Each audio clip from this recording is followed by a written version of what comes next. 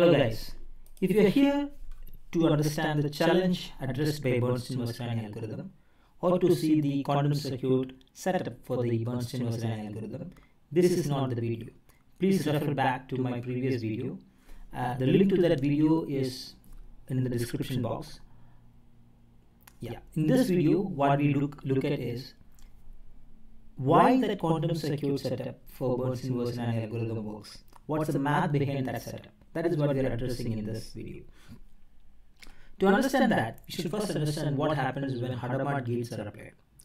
We have discussed this previously, but just to recap, when the qubit contains 0, or qubit is in the state 0, and Hadamard gate is applied to that qubit gets transformed to a superposition state of 0 and 1, with an amplitude 1/√2 for each. And another point about Hadamard gate is that Hadamard gate is its own inverse. So this superposition state, if a qubit is in this superposition state and when Hadamard is applied, it goes back to the original state 0. Right. Now let us see what happens when Hadamard gate is applied to a qubit state 1. That happens, it is very similar to 0. The only difference is that for the 1 over here, the amplitude has a phase or minus. There's a minus sign comes over here instead of plus. Again, just like previously, when you apply Hadamard, it goes back to 1. Okay. Now that is out of the way. Let us see what happens when Hadamard gates are applied to multiple qubits. Let us take 2 qubits. So 0 and 0 are input to this setting. This 0 is translated to transform to 1/√2 0 plus 1/√2 1. Same here. But with multiple qubits, we express the state as a combination of these 2 qubits. We won't say it separately. So that we get with tensor product. So when a tensor product is applied, that is what we say what these qubits are. So 0 tensored with 0 is called 0 0. So these 2 qubits are in a state 0 0 because they are both 0. What are these 2 qubits in? Right? To understand that, we need to do a tensor product of these 2 qubits. This is 1/√2 0 plus 1/√2 1 tensored with itself. What we get is this. So this, over here, this 0 multiplied with this 0, we get 1/√2 1/√2 multiplied 1/2. So once it is tensored, we get 0 0 here. Same with 0 1, same with 1 0 and 1 1. So we get all 4 possibilities 0 0 0 1 1 0 1 1 in these 2 qubits with these amplitude. This is 1/2. So the probability of that happening is amplitude square, which is 1/4. So the probability of all this thing is 1/4. So equal probability over here. So that is what we get with 2 zeros. Now let us see what happens to this state when we apply another Hadamard gates. Just like previously, if this is a superposition state of these 2 qubits, we'll get back 0 0. Right? Now let us look at something different. Instead of 0 0, we will look at 0 1. Okay? Everything should be similar except for this minus sign here. So let us see what result we get. So we get a very similar distribution here 0 0 0 1 1 0 1 1. But the probability or the amplitude is 1/2 for everything. Just that these two have a phase -1 -1. That is happening because of this 1, right? So anything that is tensored, so 0 tensored with this one 0 1 will have this minus. 1 tensored with this one will also have this minus. Now just like previously, we apply Hadamard gates again, you get 0 1 back. Now let us look at that amplitude a bit more closely. So let me call this 0 1 as u1 u2. Okay, and whatever output that comes here as x1 x2. So u1 u2 is going to be a constant 0 1 because this one is not getting changed 0 1 0 1 0 1 0 1. This one, each time we measure, we may get a different answer. So we can get 0 0 0 1 1 0 1 1 because it is in a state of superposition. Okay, and let me also write the amplitude for each. 0 0 equal to 1/2 1/2. 0 1 is -1/2, 1 0 is 1/2, 1 1 is -1/2. So that is what we have here. So now, to make things interesting, let us calculate this function here, u dot x, the inner product of u and x. So u dot x is basically nothing. You take u1 multiply with x1, we take u2, multiply with x2 and add them together, right? So u dot x is u1 x1 xor u2 x2. Okay. When we do that, let us see what we get. So 0 XORed with 0, we get 0. 1 XORed with 0, we get 0. So that is 0 here. But when this happens, 0 XORed with 0 and 1 XORed with 1, we get 0 XOR 1, which is 1. Right? So this is 1. These two are 0. And again, this one also we get 1. So now when we observe closely, we can see that whenever we get a 1 here, the amplitude is a minus. Like the sign, the phase is minus. Amplitude value, the magnitude is same, 1 by 2, 1 by 2, 1 by 2 of all these things. But the sign is minus. Whenever we get 0, it is going to be a plus. If that is the case, we can represent amplitude like this. So amplitude is 1 by 2 into minus 1 raised to u dot x. So if u dot x is 1, this becomes minus. If u dot x is equal to 0, this becomes 1. Right? So I can represent this as xx, like sum of all x from 0, 0 to 1, 1. And the amplitude is 1 by 2 into minus 1 raised to u dot x. That will give me the amplitude. Right? So if that is the case, let us expand this for n bits. Let us say we have n bit input, u1, u2, u3, u4, u5, t1.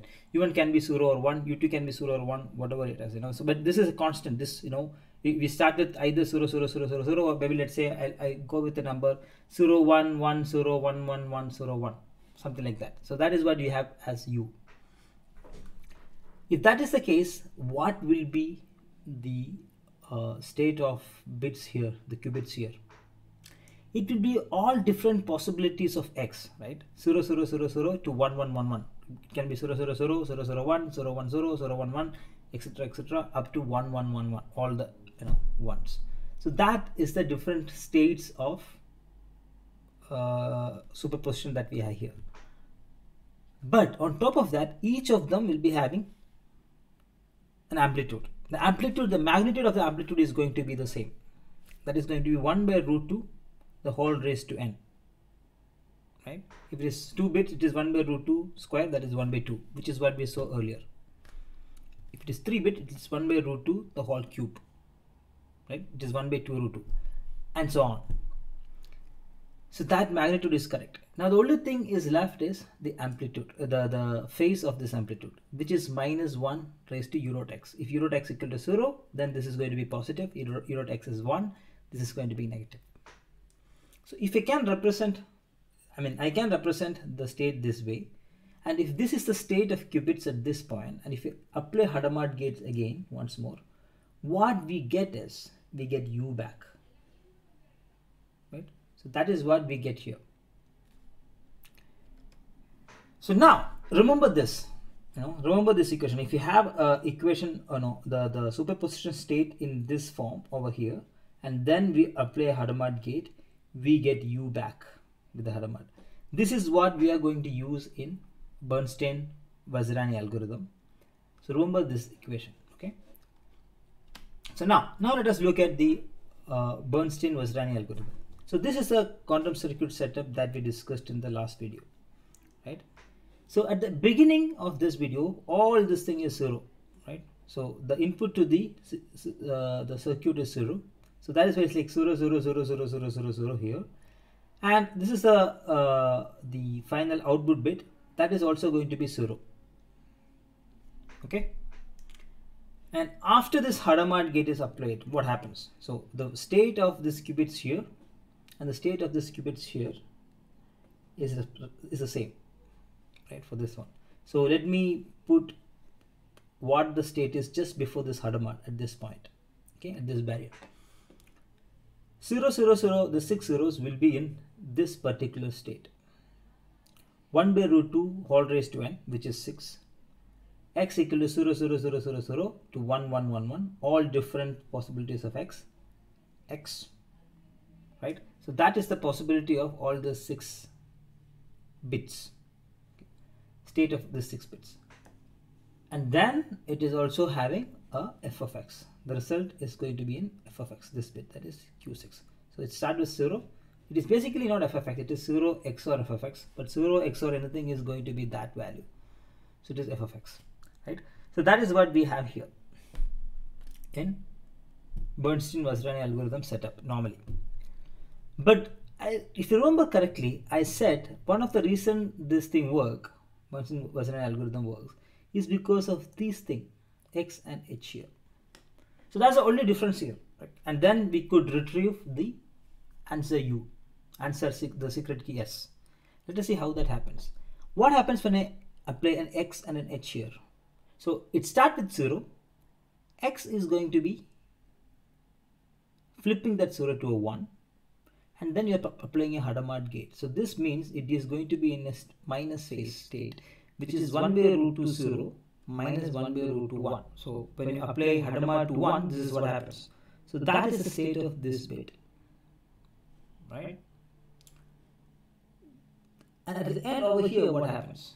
This part remains the same, so I haven't changed that, right? And this bit has a different state. What is the state of that bit? F of x, this is f of x, XOR this input here, that is 1 by root 2 0 minus 1 by root 2 1. So that is the state of this bit. If it was 0, it was f of x XOR 0, which is f of x. But unfortunately, it is not 0. This is 1 by root 2 0 minus 1 by root 2 1. So this will be the state of this bit. Okay. So now we have reached here. Let us see what this means. What is this? So let us try to solve this part. F of x XOR 1 by root 2 0 minus 1 by root 2 1. F of x can either be 0 or 1. Correct? So if f of x equal to 0, 0 XOR anything is that other thing. So 0 XOR this, whatever this value is, it is going to be this value, right? So 0 XOR this one has no change. It is going to be 1 by root 2 0 minus 1 by root 2 1. But if f of x is equal to 1, the answer is going to be slightly different. 1 XOR 1 by root 2 0 minus 1 by root 2 1 is going to be 1 XOR this and 1 minus 1 XOR this. 1 XOR 0 is going to be 1. So this is going to be 1 by root 2 1. 1 XOR 1 is going to be 0. So this is going to be 1 by root 0. So that when f of x is equal to 1, these get flipped, which means this becomes minus 1 by root 2 of 0 minus 1 by root 2 of 1. Right?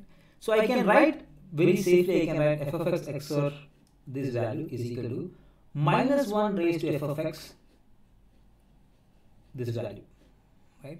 So if f of x equal to 0, then this remains. If f of x equal to 1, then it's the same thing with a phase minus. But what is f of x? F of x is the inner product of x and the secret key. So that is the challenge that we are trying to solve with the function f of x. Remember? So x is the input, s is the secret key within f of x.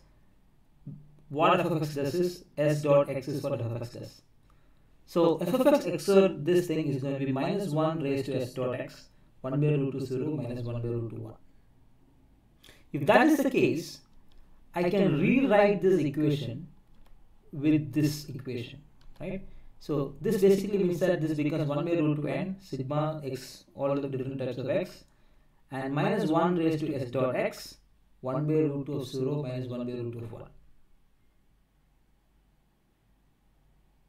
Okay, so if I move this minus 1 outside, what we have is this. Okay, so this means that, okay, this one over here, it started 1 by root 2 0 minus 1 by root 2 of 1. It is still the same 1 by root 2 of 0 minus 1 by root 2 of 1 here. And over here there is a minus phase that happens. So in this 6 bits, what we have is this part. Right, let me... This is the value of this part. All the way from here to here, right? So this basically gives